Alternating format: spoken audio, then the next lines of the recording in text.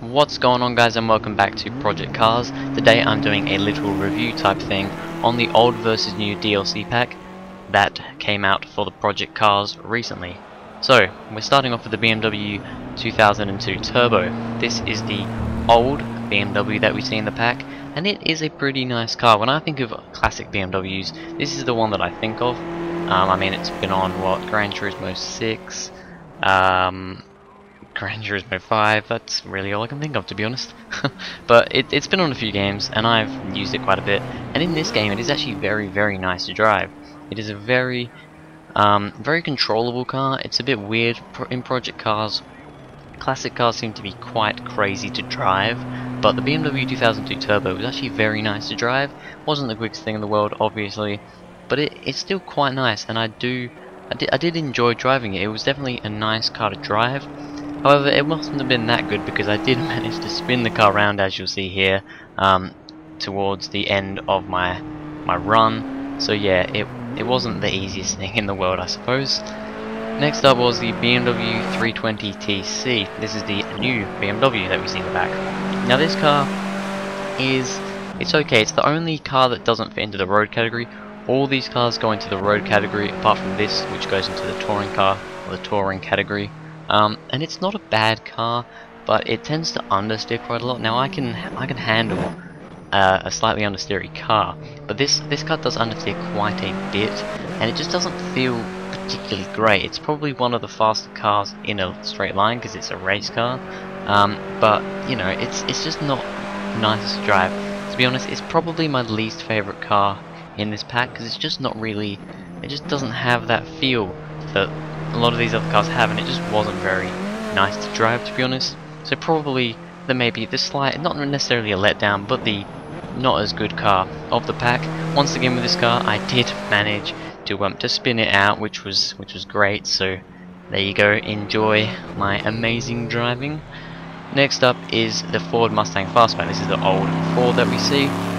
Once again, a very nice car, but not the easiest thing to drive. Like I said before, a lot of the classic cars and project cars are quite difficult to drive. They are a bit slidey. You know, they don't have the handling that the modern cars do. And with this one, that was the case. It just wasn't as nice to drive as a lot of the other cars we see today. It slided quite a lot, and you know, when you got that slide, it was kind of quite hard to correct it, because it either wouldn't correct, or you corrected too much and it just goes spinning off into the wall. But actually that didn't happen. That actually didn't happen. I didn't spin this car at all. Out of those 6 cars that were in this pack, 4 of them I spun. So this was one of the cars that I actually managed to not spin out. So quite surprised by that. But yeah, Mustang, pretty cool car. Sounds really awesome. Looks awesome. It's orange and black, so that's even more awesome. And yeah, just a pretty cool car, I suppose. Just not the easiest thing in the world to drive. The new Mustang, or new Ford should I say, is the Ford Mustang GT. This is the 2015 one, I believe, and it is a very nice car.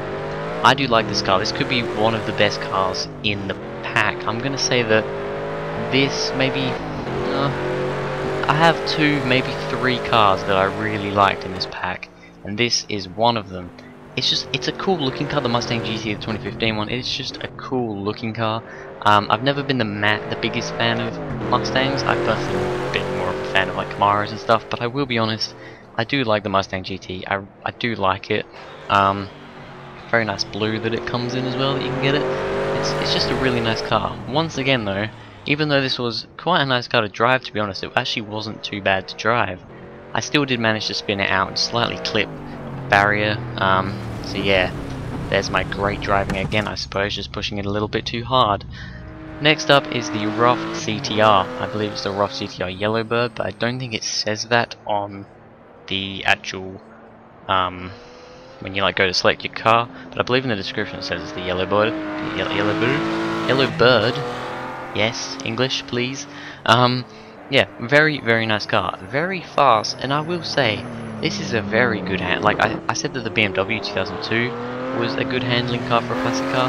This is definitely a good handling car for a classic car. I mean, it does slide, but this is something that you don't see in project cars very much. It is a very controllable slide. You can control these slides fairly well, and I didn't spin this car at all while I was driving it. So this and the Mustang Fastback were the two cars that I didn't spin out at all, which is weird because they're both the two cars. They're the two cars that you know, drifted around the most, I suppose you could say. Chair's creaking. The two cars that drifted around most. But yeah, I didn't spin it out, and it was actually a really, really nice car. The final car is the RUF RT 12R. This is the new RUF. It actually didn't come with a pack. It's the free car for the month, so in that way I kind of think, you know, is it part of the pack? But I mean, it must be, because there's no other RUFs, so it must be part of the pack, I suppose. They just thought, yeah, just make it the free car. I'm fine with it, whatever. This is also a very nice car. I do like the RUF RT 12R. Is this based off a Porsche GT3 RS? I'm not 100% sure on that. It looks like it is, but saying that though, a lot of Porsches look the same, so you know. Yeah, very nice car to drive. Wasn't too oversteery, wasn't understeery, had a very good speed about it, and it was just a very nice car. However, once again, this car also managed to a bit of a slide, and yeah, bit of a spin there. That wasn't particularly great, but apart from that, it was a really, really nice car to drive.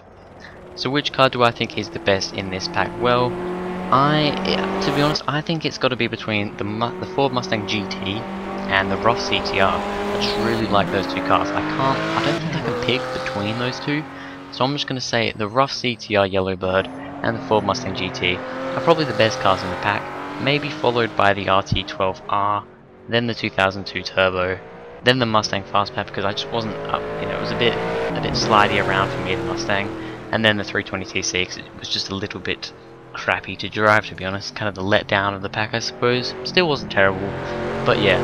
So thanks for watching. If you enjoyed, please go ahead, like and subscribe, and I'll see you guys in the next video.